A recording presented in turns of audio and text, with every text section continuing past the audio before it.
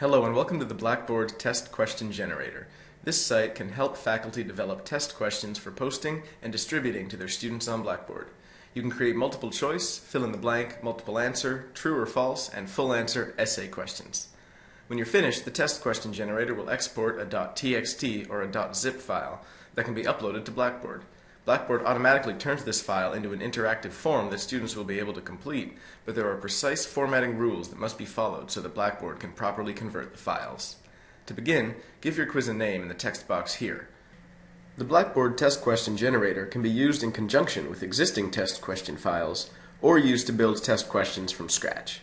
You can use the test generator to transfer test banks or other files from publishers into a format that Blackboard recognizes.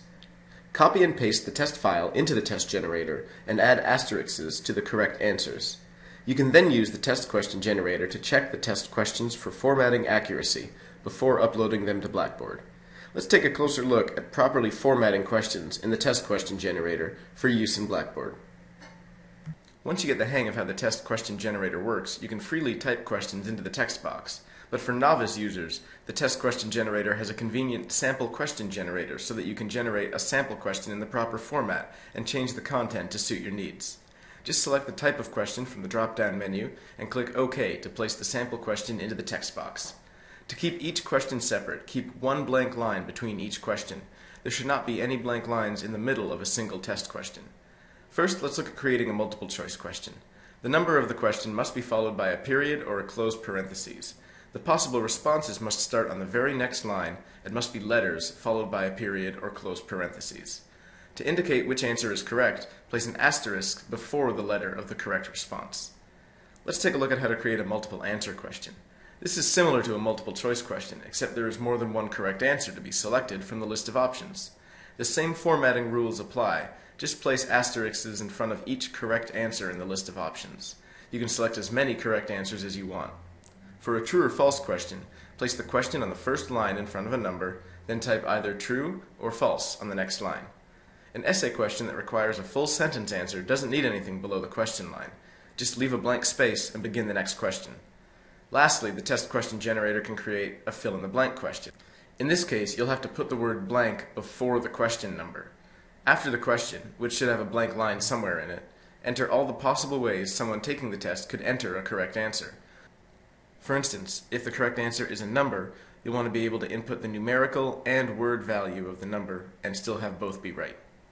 There is an alternate way to enter in each question without using numbers. Simply enter a two-letter code on a line above the question. Use MC for multiple choice, MA for multiple answer, TF for true or false, ES for essay question, or BL for a fill-in-the-blank. It's important to keep the formatting of these example questions intact. Blackboard will not code the questions correctly if there are any errors in formatting. Use these example questions to ensure that the formatting stays consistent throughout your test. To test your questions for accuracy, you can click the Generate Test Questions button at the bottom of the screen. If your questions have all been entered correctly, they will appear in green, but if there's a problem with the formatting of a question, that question will appear in red. Once all your questions are properly formatted, you'll see two buttons appear at the bottom of the screen: Download Test Questions and Download Question Pool. Download Test Questions saves your questions in a text file, and Download Question Pool generates a zip file. Both files can be saved and uploaded to Blackboard, but have different purposes. Use Download Test Questions when you are adding the questions from the generator to an existing test, and select Download Question Pool when you want to save your generated questions for use in more than one test.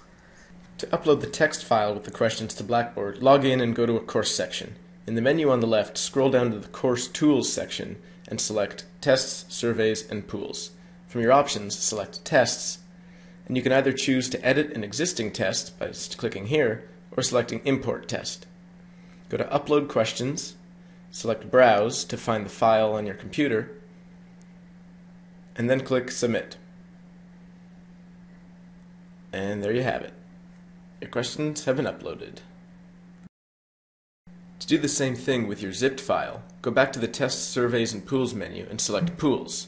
Select Import Pool from the menu at the top, and select Browse My Computer to find the file. Click Submit, and there you go. Your question pool has been successfully uploaded to Blackboard, ready to be applied to any number of tests. I hope this helped you use the Blackboard test question generator. Thanks for watching.